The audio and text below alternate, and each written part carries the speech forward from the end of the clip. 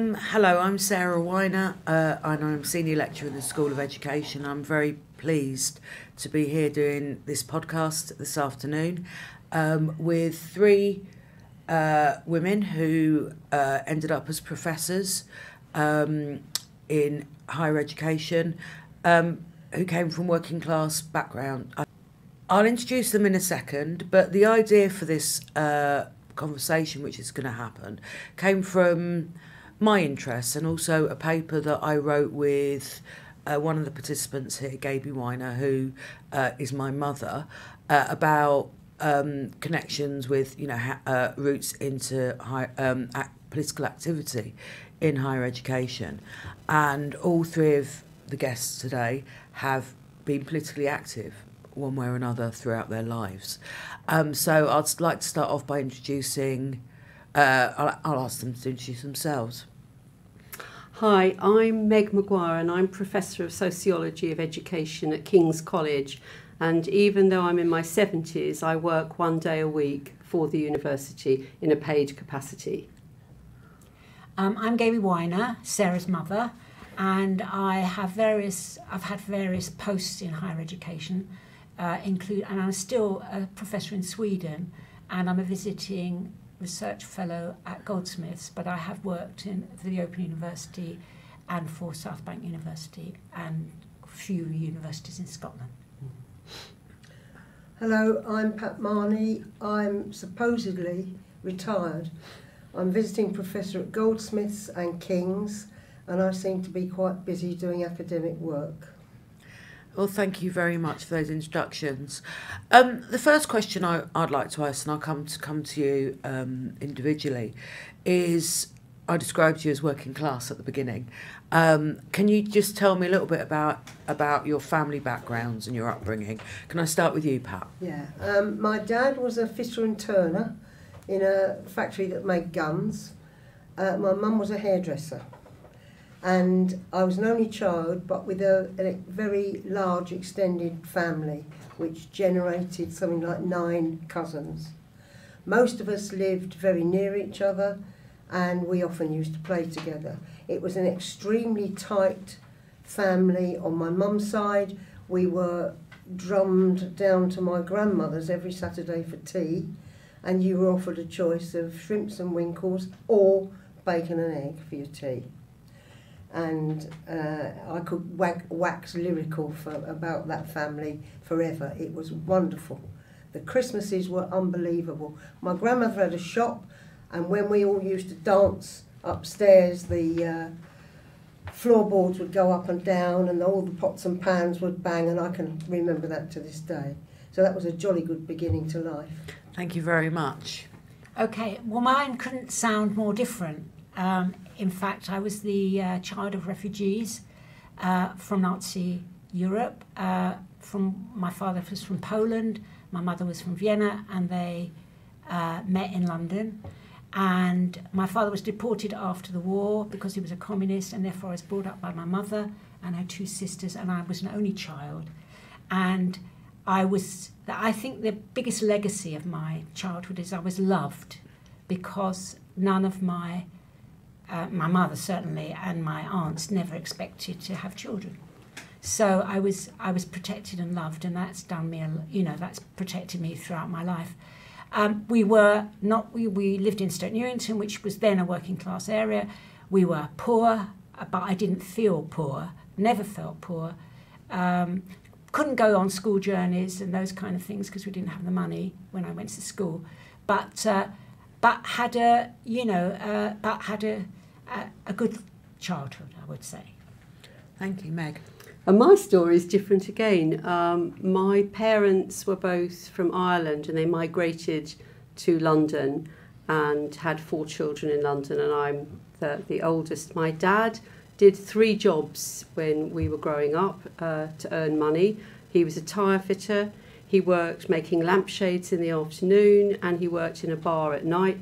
My mum was a nurse until she had her children, and we lived in post-war London, so housing was an acute problem, and my parents were migrants, so they didn't qualify for council housing, so we lived in a very, very small a 2-roomed flat. So the 4 children slept in one room, and my mum and dad slept in what was the front room, living room.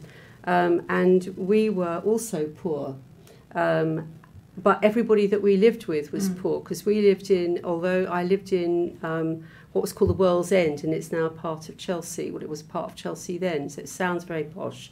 But it was a very poor area with lots of Irish migrants, and everybody was really, really hard up. So everybody I went to school with was poor, but we didn't know we were poor because we were all the same.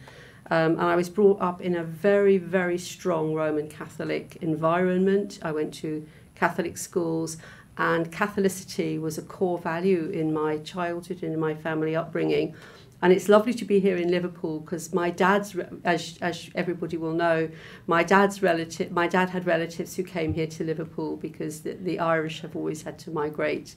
So it's a long-standing story for my community. Thank you very much. Okay, I'm going to go, and I'll come to you first this time, Meg. Did you plan a career in higher education? No, I didn't. We talked about this question before, and it's a really interesting one. It's a vexed thing. What do you mean by a career? Is a career something that you look back on and you say, oh yeah, I had a career? When I was at school, I didn't know what I wanted to do, and I had a year, when I'd done my A-levels, and I had a year working for a charity in Shepherd's Bush with young kids who went to this youth club and couldn't read or write. And I thought, why is this happening? There's something wrong here. There's something going wrong in schools. And I determined to be a primary school teacher, which is what I did. And I went into primary school teaching, and I stayed there for 15 years. And that was what I thought I was always going to do with my life. I always thought I was going to be in a school. And somebody phoned me up from a place where I'd done my MA, and they said, oh, have you ever thought about teaching teachers? And I hadn't.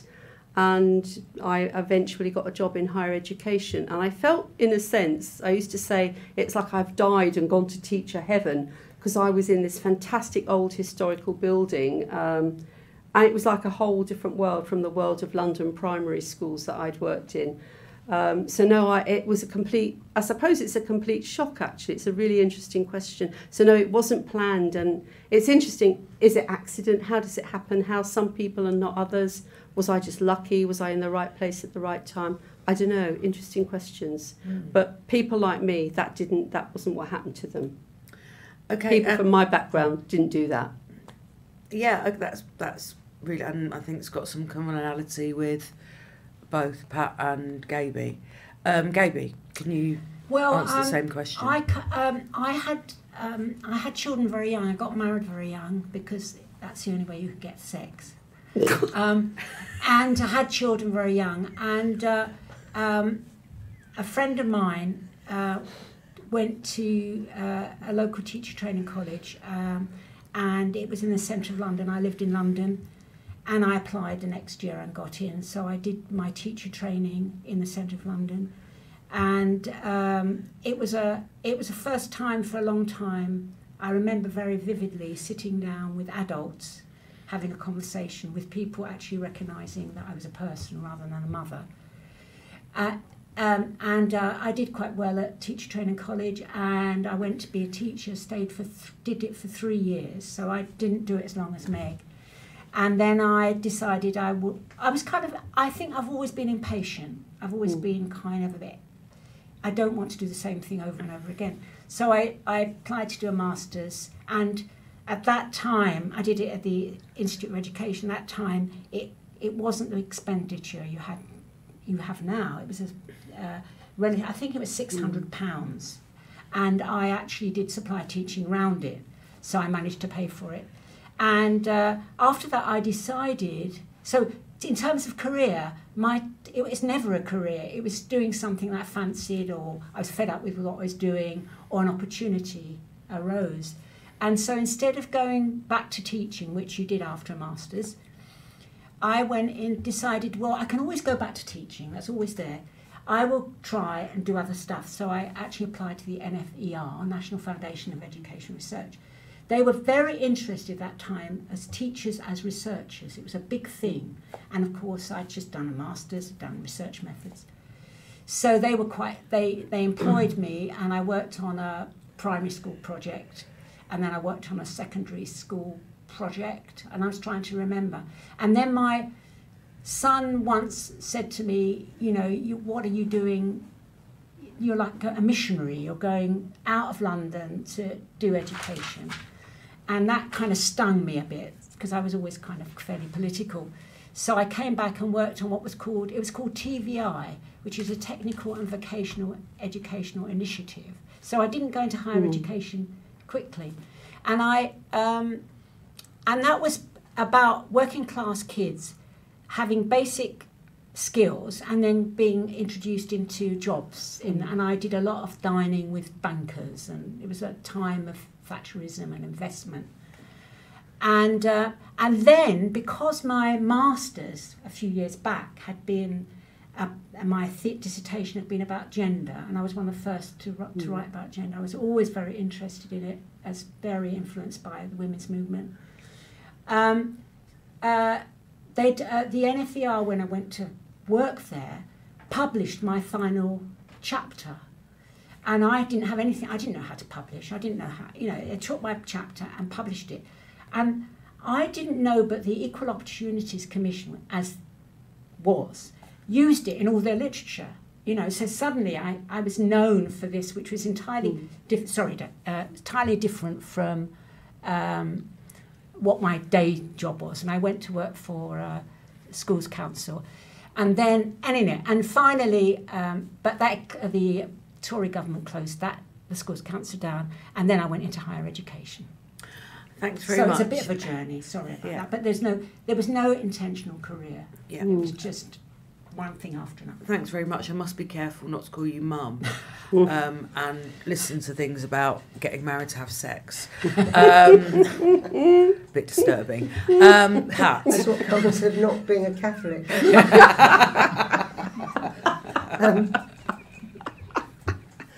So I didn't at all have a concept of having a career. It never crossed my mind. I knew I'd got to earn some money, because my dad said.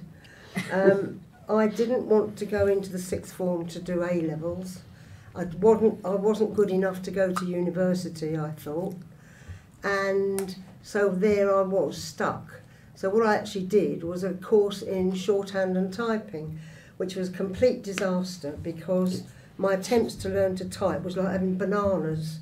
I was hopeless. And the teacher divided the class into two. One half was her girls, and the other half was the rubbish. And I was in the rubbish, and I was so affronted that my dignity was peaked that I decided that at the same time I'd do 3 A-levels. I was also playing badminton for Kent. So predictably I failed 2 of the A-levels and had to go back for another term.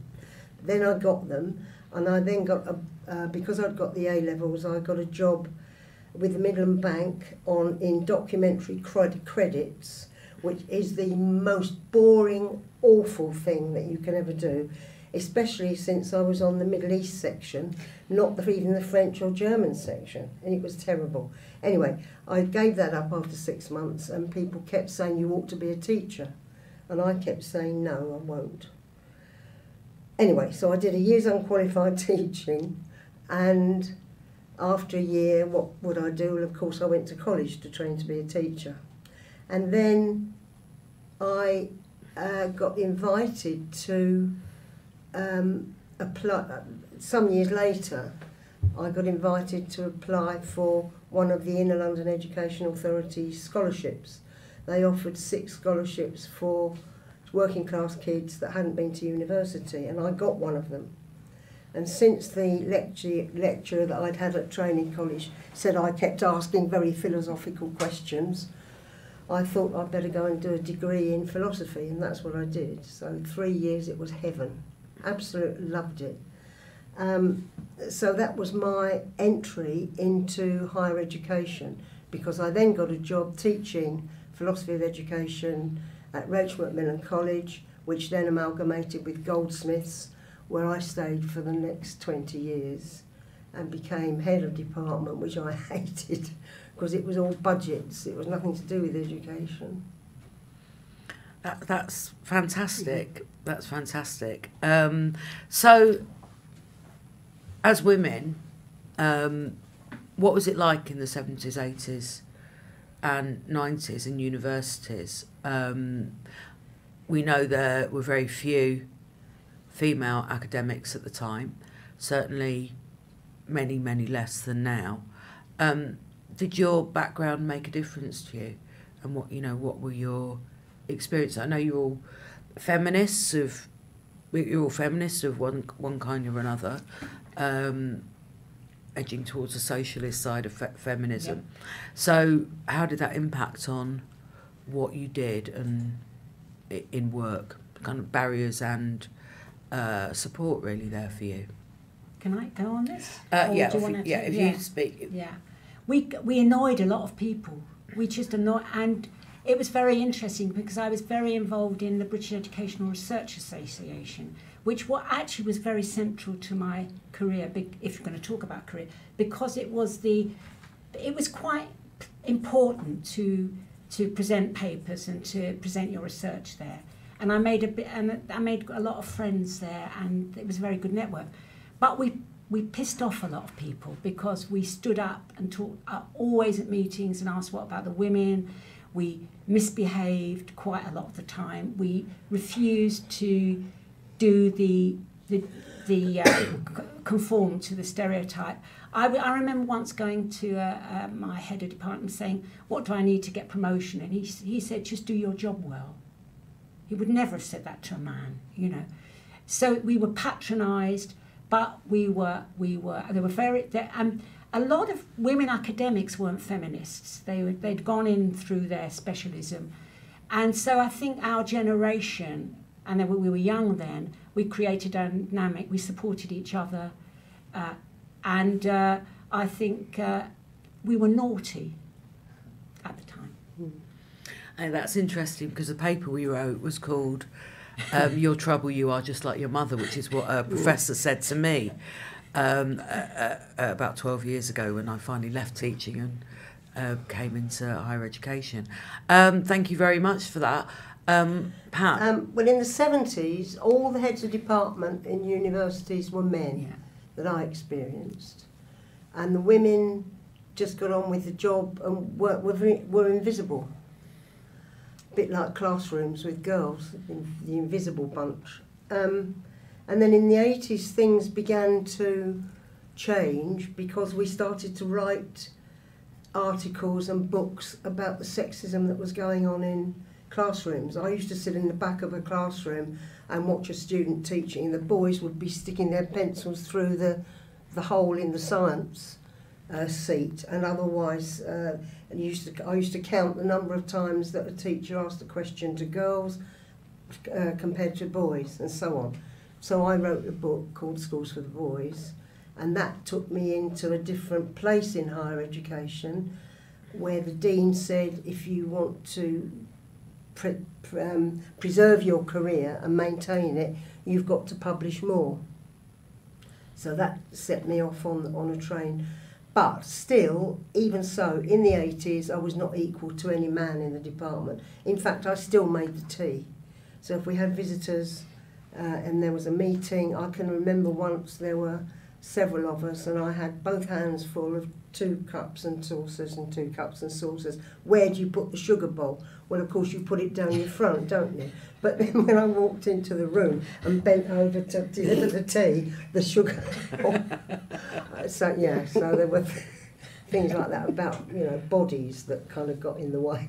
The 90s made things perk up a bit more because I think women started achieving a much higher profile in universities, and we started to write.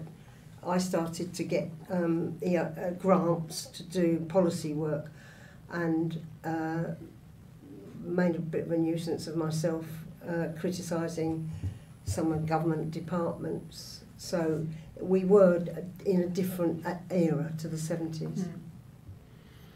You talked about, when we were talking before, about the impact of the Inner London Education Authority on your career.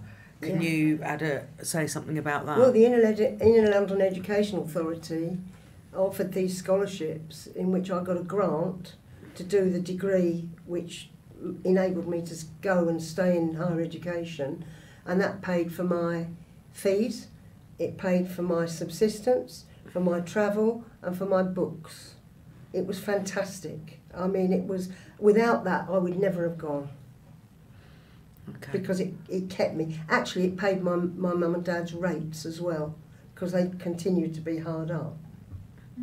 Thank you. And Meg, can you talk about the same question then? Well, I was teaching in the 70s in schools, so I was working as a primary school teacher for the Inner London Education Authority. And it wasn't until the mid-1980s that I moved into higher education. And I went to work in what was then a very well-established teacher education college. And it was what was called, it wasn't a university at that point. So it was what would now be, post-92, and it is post-92 now. And it was an interesting place to work because a lot of the students were from working class families, and they were the first in their generation to go into higher education. And one of the things that I experienced, and we talked about this as us three, was that as we were growing up, when we all hit about 18, I think something like 9% of people in the country went to university. And we were actually trying to remember what proportion of that percentage were actually female. And it was much, much smaller. It certainly wasn't 50% of that 9%. So in our growing up, going to higher education was a very elite experience, and gradually in the 80s and then into the 90s it became a little bit more massified, so there were more people going. So I was working in a college which was a working class college, if you like, and I felt at home, I felt comfortable. It was like the school I'd been in, the children and families I'd worked with, so I felt at ease in that culture. I didn't feel odd in any way. But just reflecting on the things that Gaby and Pat have said, in the education department where I worked, and we were the ones doing teacher education, and I was educating would-be primary school teachers, in the college we were called the educationalists, and then there were the academics who worked in the proper departments. So we weren't like proper academics, we were training teachers, and it was like a vocational job. In my department, and we were very big, and I'm going to say plus 30, I can't remember exactly, only 2 people had PhDs, and that was the head of department, who was a psychologist who didn't do very much at all, and a very nice person who was a great mentor of mine, whose PhD was in sports science because that had been her professional background. So nobody had PhDs, nobody was expected to write, nobody was expected to publish. We were just expected, we were like teachers, because we were had to be there at 9 in the morning till 5 at night. We had to have notes on our door when we went out, when we were going out to school, so everybody knew where we were. And our work was very controlled in that way. And it was very much, there were a lot of women working in it, and we were women who were coming in from schools, doing teacher education, and we did a lot of the domestic science. And by that I don't just mean making the tea. We did a lot of the labour work, the emotional labour work of looking after the students and nurturing the students. And gradually what would happen was, and again it was very, very sexist, men would say, well, I'm going to be starting to do a higher degree, and they'd be given lighter teaching loads, and we would pick up the slack. And it was very, very clear messages about who you were and what you were. And obviously the bad news, of course, is that was relayed to the students because they weren't stupid and they can see what's going on. But that was in the 80s, and that gradually changed. And I moved from that college, and it sounds like I enjoyed it there. There were some really great people there, some fantastic students that I'm still in touch with. I then moved into a very prestigious old university, which is where I've stayed. And again, that was so strange, because when I went there in the education department, again, there was this split in that university, that there were vocational courses like nursing studies and education that weren't as perhaps prestigious. And they gradually were starting to become far more research active, there was money around for grants. So the whole context of higher education for me changed from going to one university to another university, Sarah. And what really shocked me was I was exactly the same person that I had been before, but all of a sudden, people wanted to know me. I was invited to Japan. Why don't you come to Japan and talk about whatever? Why don't you come to so-and-so? And suddenly I became desirable, and I was exactly the same person. And it was the privilege of working in a different institution. And it hit me very, very powerfully, as did the fact that we had this old staff room on one of the campuses. And it was a staff room where women weren't allowed to go. And this is like in the early 90s. And I remember once in my university we had, I'm sorry I'm going on a bit long, but we had a magazine that was published, which was an internal magazine. And basically at that point, I think 4% of professors in the country were women. Yeah. And my university celebrated, and it said 4% of women, it's 6% at our university. Hurrah! You know, it's those times, and that's a long time ago, I know, but very much the culture was like that, and the culture has changed around education studies. And I do think the discipline that you work in is quite important to take heed of. But as I say, my experiences of higher education in those two contexts are really quite dramatically different. Thank you, Pat. I noticed an enormous difference when I moved from teaching. I was an infant school teacher, and I inherited a class that were completely out of control. They were running in the door and out the window and round the school, and that went on. And until I got chickenpox, and then they employed a supply teacher who told the kids that she was a witch, and that if they misbehaved, she would put a spell on them. And so all I had to say to the class was, look, if you misbehave, you know, I can always get Miss Davenport back. It was instant silence. But it was very difficult. And moving from that context to this, going to university with the Ilia grant, was just like going to heaven. It was just incredible. Because although I liked the kids, I actually found the job of teaching exhausting and intellectually unsatisfying. That sounds very snobby. I mean, I got sick and tired of saying, like, don't poo on the floor every day. It doesn't sound snobby at all, actually. Yes, Gaby. Just to talk about different cultures from school to, I was working for a research institution, and I remember people would stop. I was working on a project, and people would stop and talk to each other, and they would kind of, instead of being, you know, nailed to their desk, they would walk around and talk, and I felt, well, I thought there was, you know, because in school, if you did that, you were felt to be skiving, you know, off. So it was a huge privilege, and I've never forgotten it, to be able to talk to colleagues without actually feeling that you were somehow not supposed to. And I think that's the kind of form of control that's exercised on teachers, and I think probably is so now as well, as opposed to people in higher education. The other thing I remember from that research institution is when I worked there, I had to hide the fact that I had children, because I would be criticised for, you know, I'd be told to stay at home if I couldn't look after them, which is why sometimes I maybe neglected my own children. But the men in the department often went off early because they had to pick their children up, and it was kind of, somehow it was okay for them, but it wasn't okay for me. So that was those were memories that you hold for a long time. Meg, can I sort of segue back into part of this question, which is about our backgrounds making a difference? Because I think that's a very interesting question. When I went to the first higher education institution that I worked in, my background as an Irish working class Catholic person meant that I felt quite comfortable there. Even if I didn't always agree with everything, I knew I could read the culture, and I could fit in, and I could be okay. And I felt very strong empathy with my students because they were me and I was them, and I knew their story, and my story was the same. So I felt emotionally, in class terms, that I was in a comfort zone, but it wasn't just class, it was other aspects of my identity.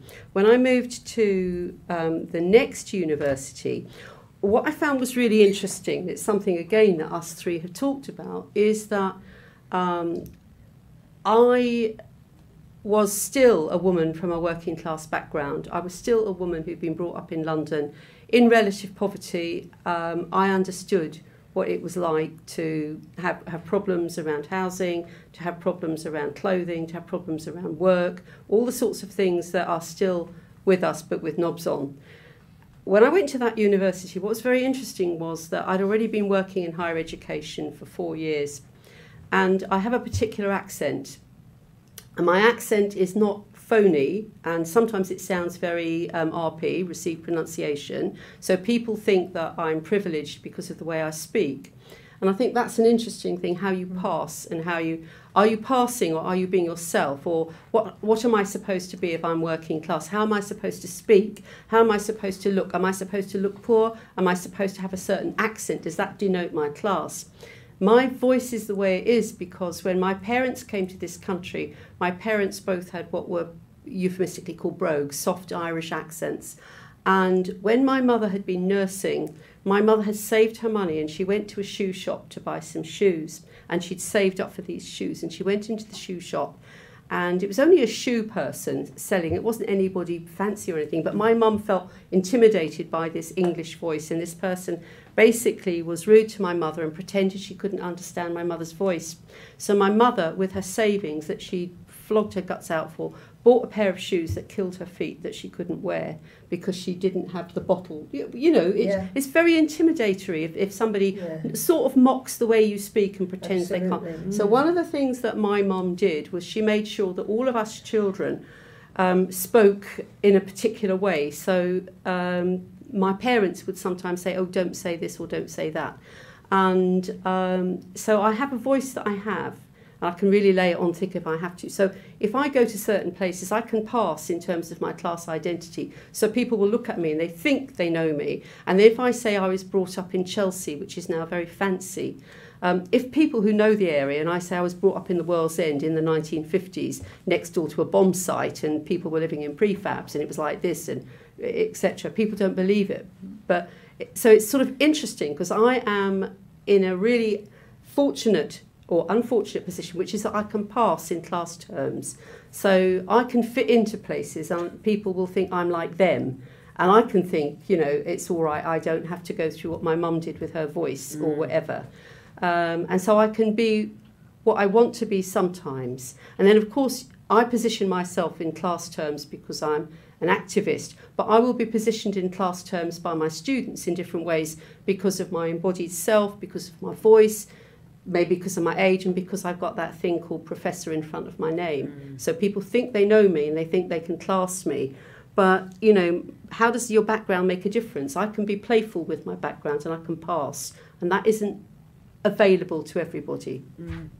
I mean, that reminds me of a conversation I had with Gaby some time ago, who I just want to call Mum, but Gaby some time ago, about how a voice changes and changed or not. And I remember her telling me that her voice was different when she was in big meetings with high-ranking professors, etc.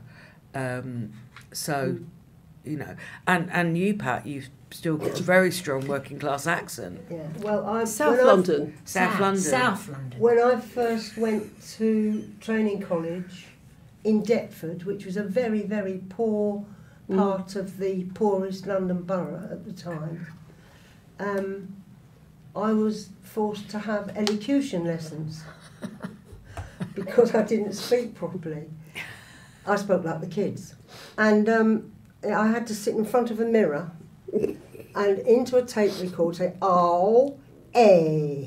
Anyway, that evening, and I had to do that every week, my aunt used to phone up because she'd taken over the shop, my grandmother's shop, and I gave her the order in my new accent And she said, "Oh my, haven't we gone posh?" And I couldn't do it after that. I absolutely couldn't do it. So I went back to how I am. Yeah. But a professor once did tell me, if only you spoke properly, you'd go far. Yeah. Can I just say, I was told if only you change your name, you'd go far.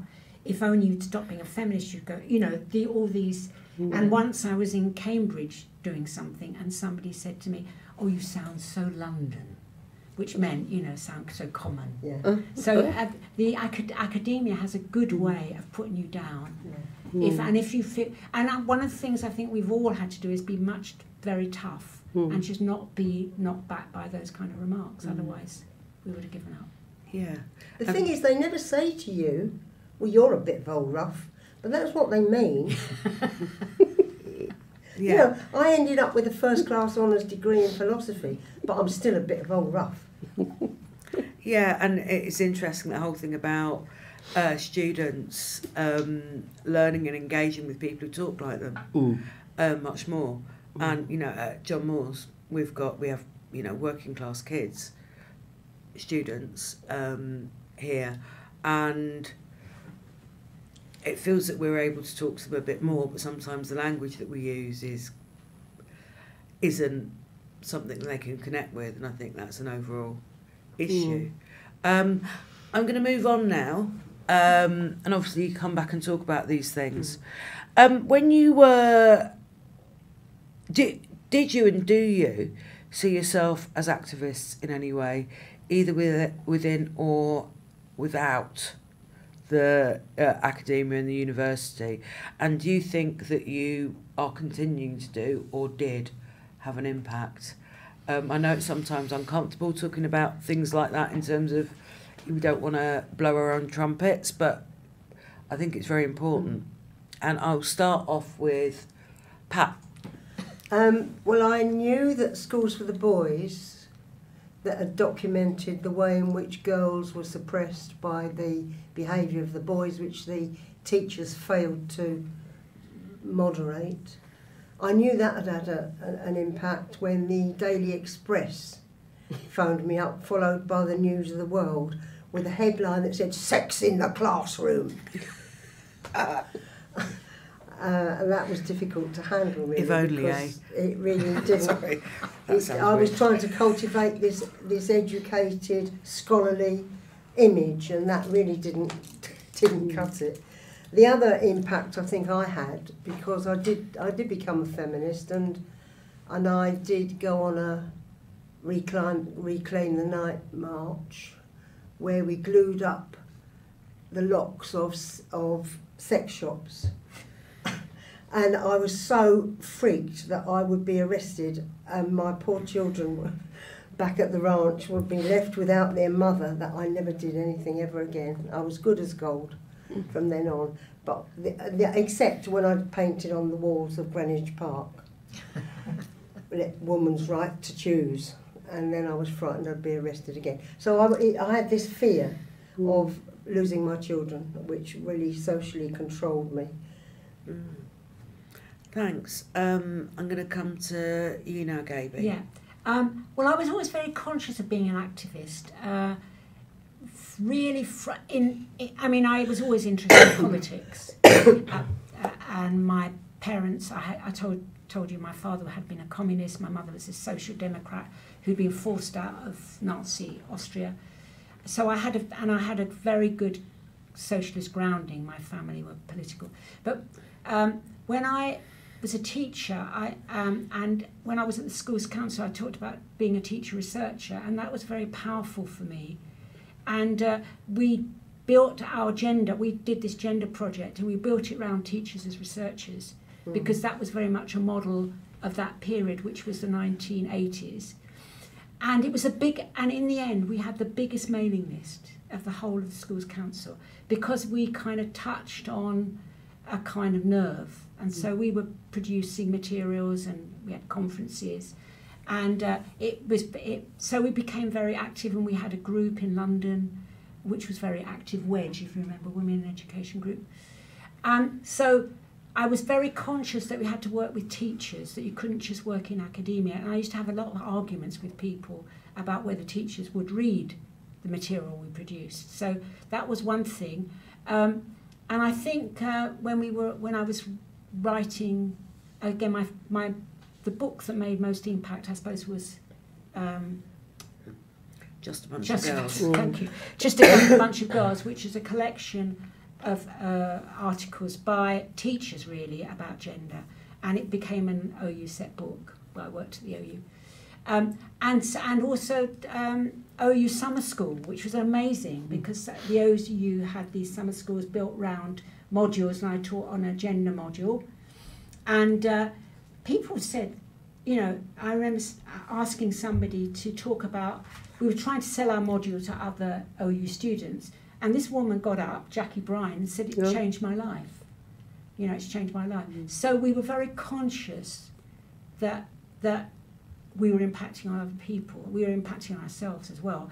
And, you know, so a lot of us got divorced or changed our lives or changed our sexual orientation, or we did a lot of things. But yes, so the activism was in our private lives and in our professional lives as well. Thanks. Meg? I'm not going to play with words, but it's interesting, like, what do we really mean by an activist? And I think that's an interesting thing. And some people would argue that the act of writing is an act of resistance and an act of defiance. And at particular times in history, we know that and we've seen that. So some people would say that academics who write about social justice, who document the inequalities that surround them, are activists in their working lives, and that's their teaching is an act of resistance because it is documenting, recording, reporting, and that's one thing. But the second thing is, in my own life, I've always been a trade unionist because I think that that's where working people have historically come together to fight. And I think that, so I've never known anybody in school teaching who wasn't in a union, because you have to be in a union. And when I was at college training to teach, it was free to join the union. Everybody joined the union when I was at college, and I was a member of NUT for a very long time.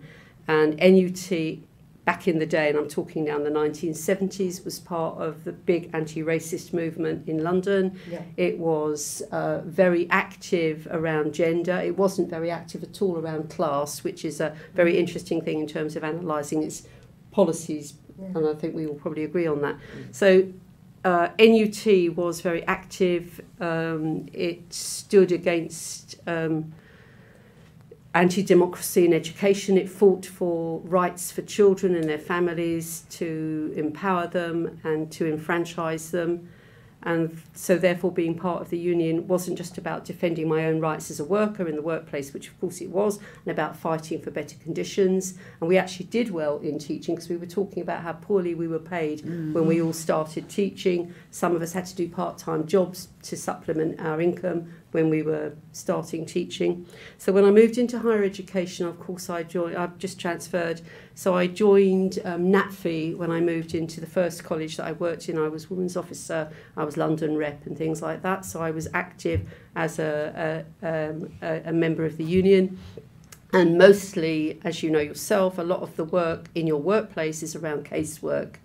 And because that is where you actually prove that a union is worth being part of, because somebody comes to you and they say, I've got a problem, you're in the union, can you help me? And so you try to.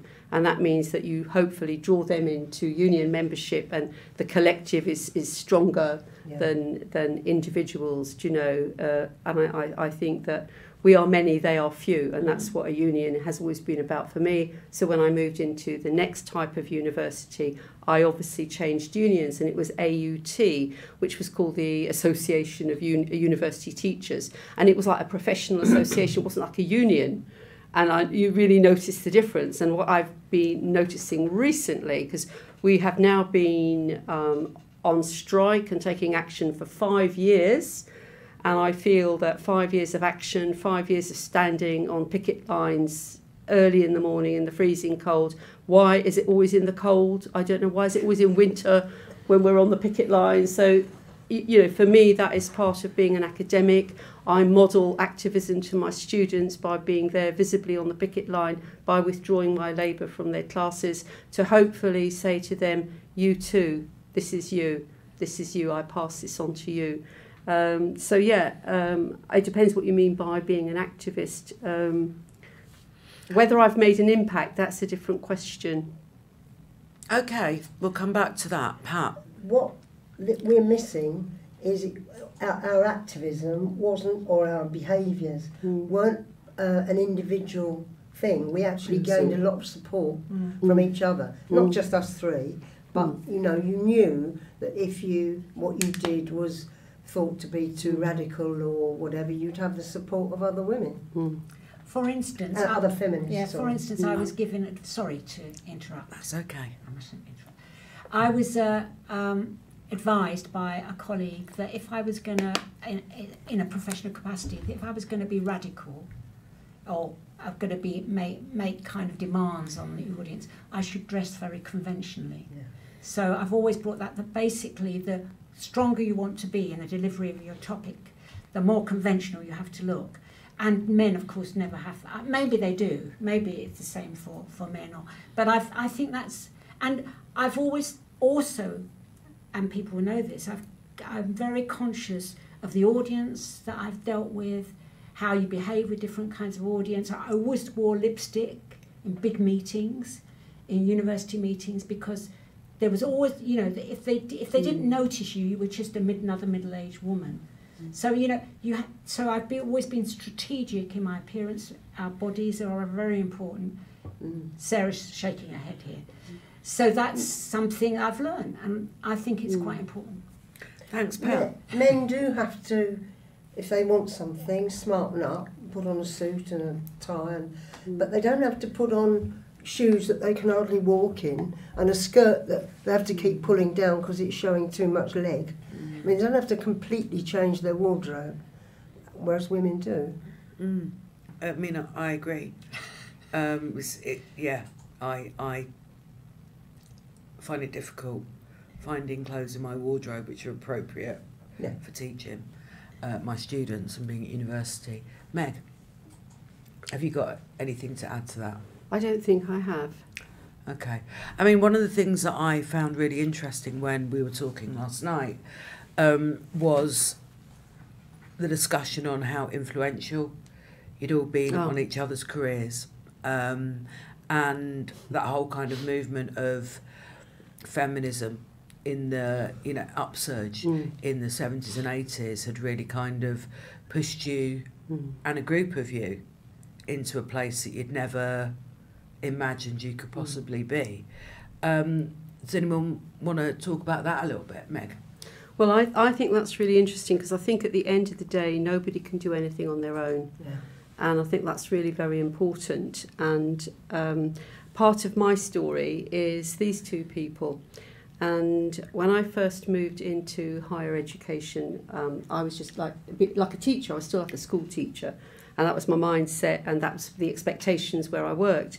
And it was actually Gaby who helped me with one of the first papers I ever wrote and published. And she got hold of it. She got out her pen and she said, no, you can't say that. And she edited it. And from what was like nothing, I had a lovely golden paper there. And we published together. And what was really lovely was one of our old papers that a journal has just done a special golden edition of our best papers. And we were really knocked out because the paper that we did together was picked for that. But, you learn off the shoulders of other giants. I went to a women's studies conference and I saw that there was this workshop about working class women. And I'd never been to a conference where there was anything about working class people. So I thought I must go to this. And there was Pat chairing this, and we all crawled in, the 5 working class women who were there, or whatever. But and again, that was really interesting because Pat, down the line, not far off that, was writing a collective book, and she was asking women like myself to write chapters about our lives, about being working class women. And she said to me, would you like to do a chapter? And I was just knocked out. And so what I do want to stress is that feminisms, which is us supporting and looking after each other and mentoring each other and that really did make a difference to me, learning to write, being helped to publish. And the chapter that I wrote for Pat's book, on our undergraduate course, they use it as a biography of a working class woman. So thank you very much. But that for me was really, really important and fundamental. You don't do it on your own. It's the people who mentor you. It's the people who use their expertise, not to put you down, but to pull you up. And that's what these both did for me. And remember, I went into higher education behind these two.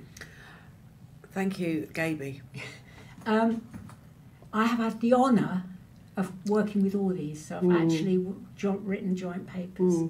But when I went to Sweden and I had to submit a whole load of publications, I was criticised for writing with other people. They said, so I had to send my thesis, I had to... So it's kind of interesting. It worked against me. It works with you in some sense, and then it against you in another. But I did get the job, so it didn't floor me totally. And I have to say that I agree about Gaby's very strong editing abilities. So absolutely. Yeah, it certainly helped me in my academic And just to career. say that Meg returned the favour because she became the editor of a journal. Yes. And then if you submitted something that was below par, she'd give you really, really helpful feedback to make it better. Yeah. That's great. So, I mean, I think the final question, and I suspect this might be maybe the largest section, what are your hopes and fears about the future of education and specifically higher education? I don't know who wants to start on that. Where is the time and the space for students to be able to study different theories of women's oppression? Where's the space to do that? Teachers I'm talking about. How much time do they get on the theory? Don't forget, theory became a dirty word under Thatcher. I can remember her saying, and they're talking about anti-racist mathematics, whatever that is. Well, if she hadn't been so arrogant, we would have explained what it was. But all that, we were supposed to adopt a theory of teacher training, which wasn't a theory at all, called Sit by Nelly. So you just learn it by Osmosis. watching, So you couldn't do any much work on how children learn, on how to be fair in the classroom. We weren't asking to... I mean, somebody said to me, you should have been teaching children to read. I thought I was. But I wanted the girls to read as well as the boys. Yeah. I mean, it's interesting. Initiative Teacher Training sits in the School of Education where I work. And, they are... don't get me wrong, the lecturers are brilliant at trying to get theory in some of these stuff, but it's much more instrumental now, and they have all these competencies they have to, which have got nothing to do with the theory of learning. Generally, they've got to do with how do you control the kids and do you get the curriculum across. So I think that that's absolutely right, thinking about that, and the impact, and where are women's studies? What women's studies doesn't exist anymore. When we first introduced it at Goldsmiths, one of the chaps in the other lecturer said, we'll be having budgerigar studies next. And they've of course shut down the only at Chichester. They've shut down the only master's course in African studies and diaspora studies in the country. Sacking the only, the black professor who started it. Go on. Well, I'm a little bit. I mean, I've been out. Went to Sweden in 1998, and worked there for about 7 years, and then I came back to Scotland before I came back to England. So I've been out of the English system quite a long time.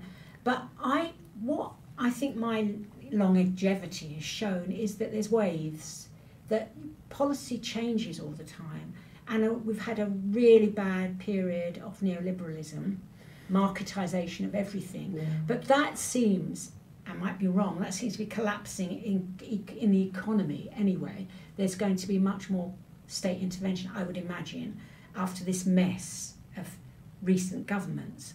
So I see waves, and we're going to Sweden, where theory is very highly valued, very highly valued. So I had to be terribly theoretical there, and I'm not, I'm much more of writing's very important to me, and making my writing accessible is very important. I remember having long arguments with very theoretical sociologists about our writing, because I said, teachers have got to read this. And so I've always been very kind of passionate, which is why I do the editing, because I think writing is a political action as well, as I think Meg said. But in Sweden it was very interesting, because I was recruited to be part of a gender. They were very interested in my gender work, much more so than they were in this country. But they were trying to raise the status of teacher education, and so it was becoming, they wanted, postdoctorates and doctorates. And there was huge resistance in teacher education itself. So you see the tussle between theory and practice. And I just wonder, I'm not quite so pessimistic. I think we will see. I'm not so pessimistic about the inevitable dumbing down of everything. In terms of hopes and fears, my fears are that Pat would not get a scholarship today. No, that's true.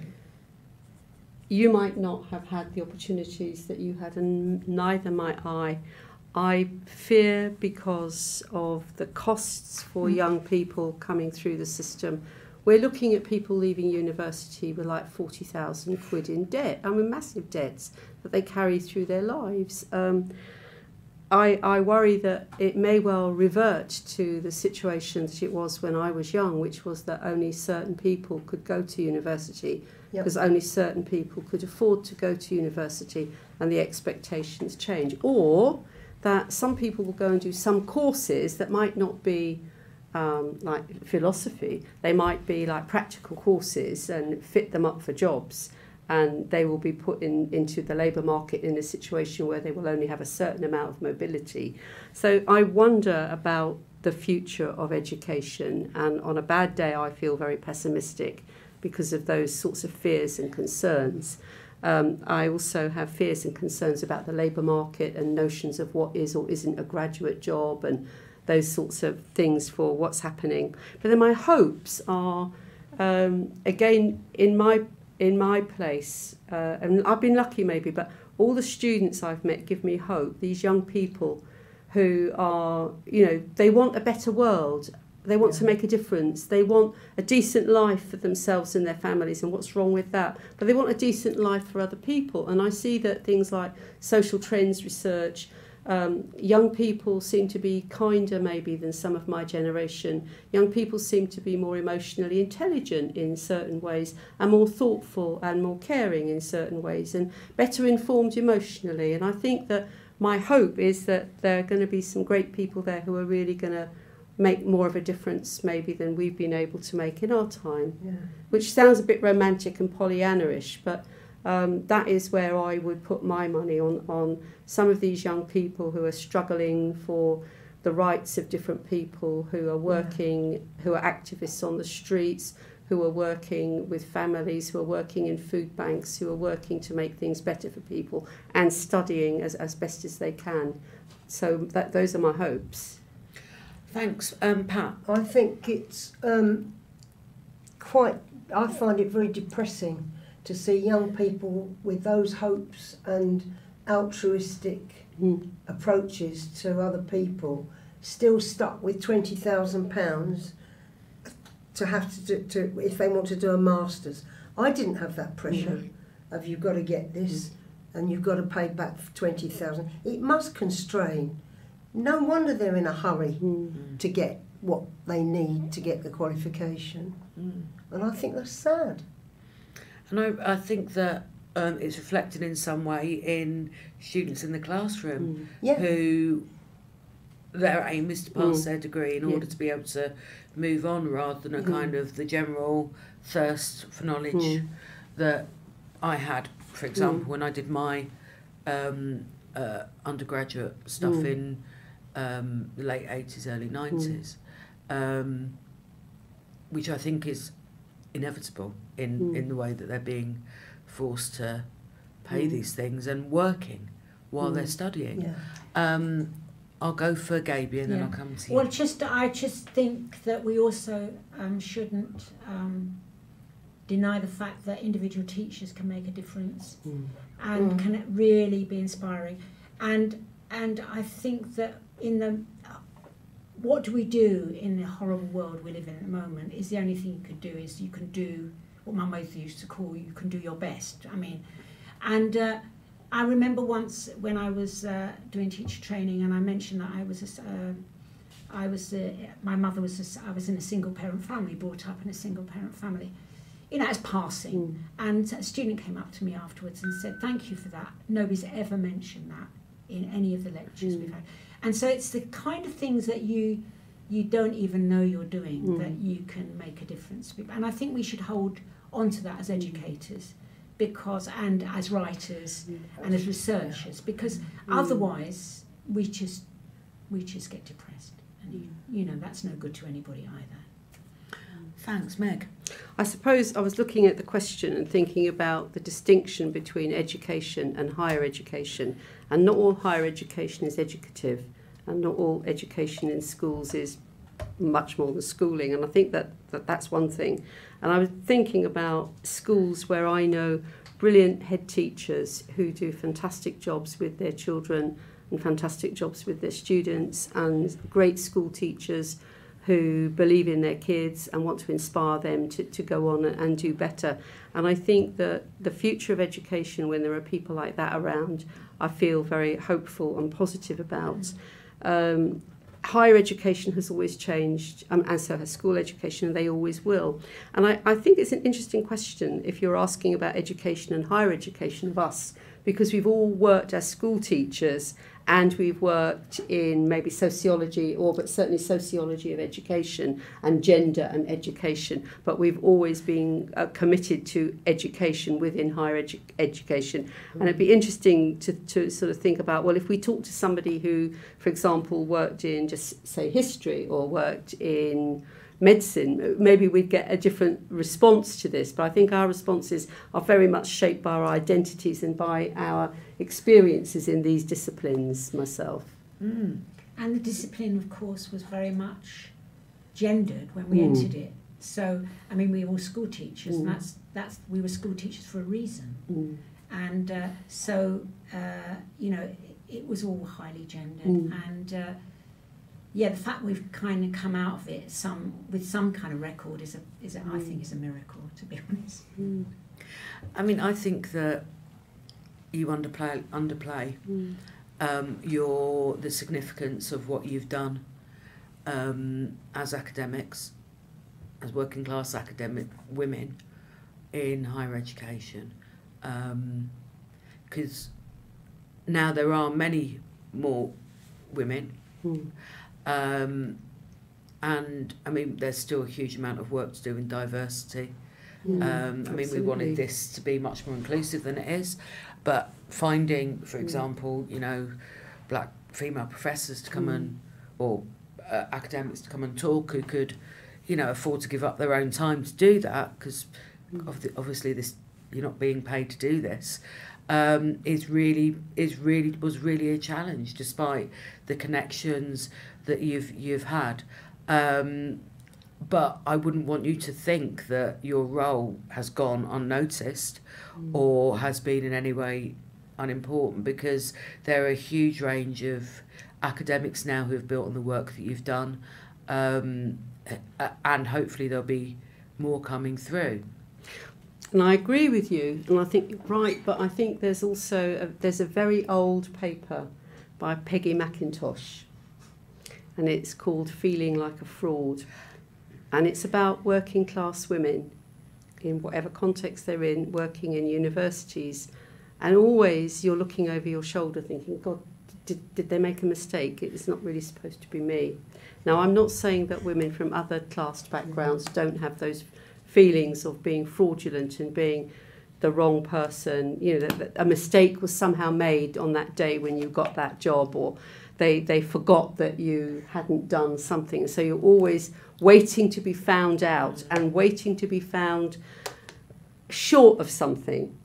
And because I'm not a man, I don't know, I'm sure some men must feel like that in the workplace in higher education. But I know an awful lot of women who I know as being successful in academia who still feel like a fraud and are still waiting for somebody to say, hey, you should, you're, you know, caught you out. And I think that may well be a function of class, but I don't know, because I've only got my own identity here. Yeah. I would disagree. Oh, they're good. I've never felt that. Okay. I've never felt a fraud. No, because it's been such a, you know, you knew who the bastards are. You knew, you know, if you've got, you know, I had an analysis. I knew what I was, in a way, from quite an early on. That's maybe because I had a political upbringing.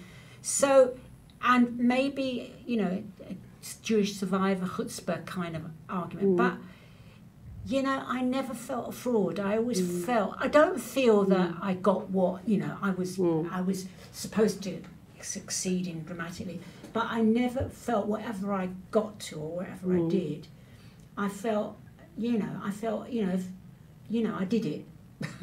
And I just, not I deserved to do it, but, you know, I got the background to do it. Yeah. But then when I first went into higher education, I never went to graduation ceremonies, because I used to look at all those people in their gowns and chucking hats in the air and everything. And I used to think, all the kids I've taught who aren't in this room graduating, who are smarter than you lot, and they're not here because of poverty, being excluded, so I'm not going to celebrate you, which was mean. And I never have been to my own graduations. I've never graduated because I feel like I don't want to be triumphalist, because I know loads of children that I've worked with as a teacher who were smarter than me, but I was just older than them, and maybe I was luckier than them. So I've always felt a bit uncomfortable with some of that stuff, and I still do to this day. I now do go to graduation ceremonies for different, actually, because I was pulled in by one of my line managers who said, you need to go to these because, you know, blah, blah, blah, blah, blah. But it's like those sorts of things I've always felt uncomfortable about, because they feel like all the other people who are not in that room, who I know could be in that room, who are capable of being in that room, who are not in that room because of class. And that, for me, feels really quite powerful. So I'm sometimes embarrassed to be in that room, sitting on that stage. For me, the issue isn't how I feel. It's knowing where the power is, and it's not with me. That's a really interesting way to, I think, finish off this discussion. It's gone in directions which I certainly hadn't thought it would go into. And I think hopefully we can work together in developing this kind of discussion as an idea for future academic writing, but in a way which is accessible to people who maybe don't have that background, where they remember the difference between epistemology and ontology. It's something that I can't do. I don't know why. Do you know what? There's a game. You don't need to remember it. Yeah. We'll have a talk afterwards. Yeah. So thank you very much for your insights, and your conclusions were more hopeful than I certainly feel at the moment, working in higher education. And I think many of us do feel as if we're imposters all the time. But that's something to discuss at a different time. So thank you very much. Thank you. Thank you. And thanks to the technical team.